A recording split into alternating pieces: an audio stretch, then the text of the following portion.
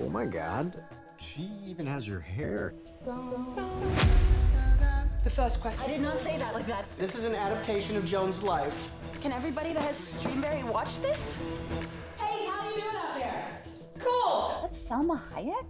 Bingo. How's the coffee?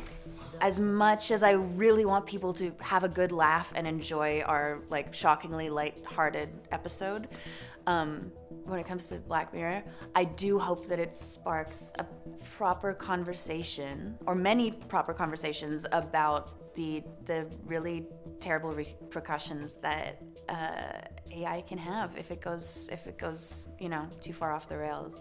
It's so bizarrely timely. It's just when we shot it a few months ago, we were discussing how timely it was, because usually, Charlie is a couple of years in the future, and a fictional future, but cut to now, and it's no longer Charlie Brooker's fictional future. It's literally happening right now and at a terrifyingly fast pace.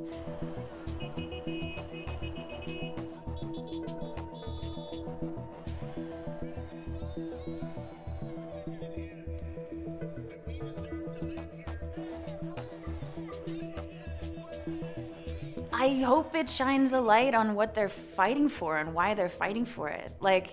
AI means the loss of many, many, many jobs, potentially, but also, yes, for many, many people. And it's not just writers being whiny. It's them saying, can we not be replaced by computers? And that's such a scary thing for human beings to have to ask. So, I'm with them. Fingers crossed for a positive outcome on all of that.